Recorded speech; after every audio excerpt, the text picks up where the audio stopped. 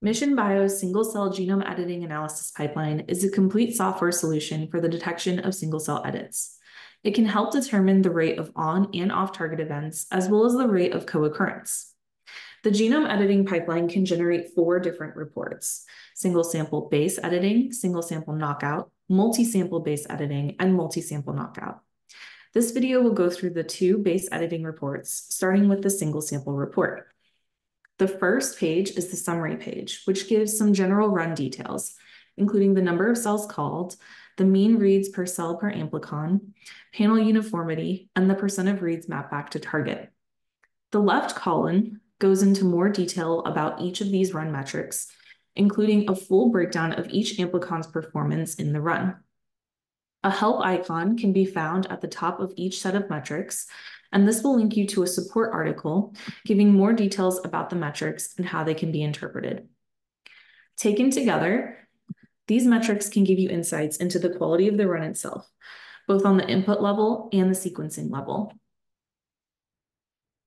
On the right-hand side of the page, we begin to see some of our editing-specific information. This first table is a summary of editing, which details all edits, both on and off target, per target group, that was captured in the run, showing a breakdown of how it appeared through all alleles and cells captured in the run. This table begins to provide information not available through bulk analysis, such as the number of cells edited and the zygosity status of those cells. This particular base editing experiment had 3 intended targets, and each guide RNA also had 1 predicted off-target. The target groups consist of both the on and off targets for each guide RNA. So the target group KIT included both the on-target edit as well as the off-target.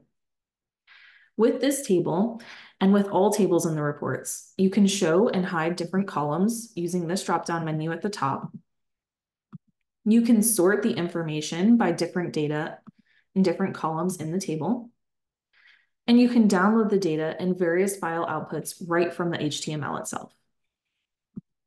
Underneath this is a bar graph displaying the number and percentage of alleles that were edited versus unedited per target group.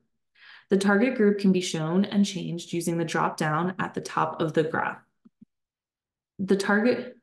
All plots are generated using Plotly, and Plotly-based tools can be found in the upper right corner of all plots to help visualize the data in different ways. Moving on to the second page, or the advanced page, we have even more information about the editing captured.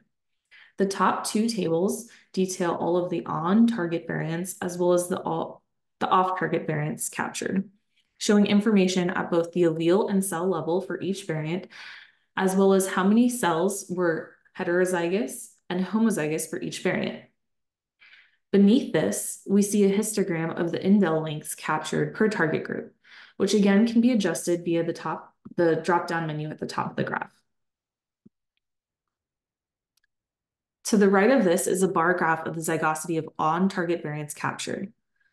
And the bottom left depicts the on-target variant on-target variant distribution per target group, showing the actual base changes of all variants detected within the target window. The bottom right graph shows the percentage breakdown of the top 5 edits in each target group across the entire cellular population. The definitions tab is the final tab of the report, and it's present in every single report as a reference tool. In it, every single term and graph or table generated is defined and explained in more detail. When multiple runs have been processed using the same editing techniques and you would like to compare the results, you can run the multi-sample pipeline. The base editing multi-sample pipeline consists of 3 main graphics. The first of which compares the on-target editing status per target group between the runs, showing the percentage of cells that were either wild type, monoallelic, or biallelic. The second graph compares the rates of the top 5 edits per target group between the runs. Lastly, the third graph shows the on-target variant distribution by target group per run. The second and last page of this run is the definitions tab, which again is here as a reference tool to explain everything in the report in more detail. Note that along with the report, the genome editing pipeline produces many output files. Importantly, there is a CSV file of the data contained in each table depicted, an HTML of each graphic, and an H5 file which contains information of all cells called in the run.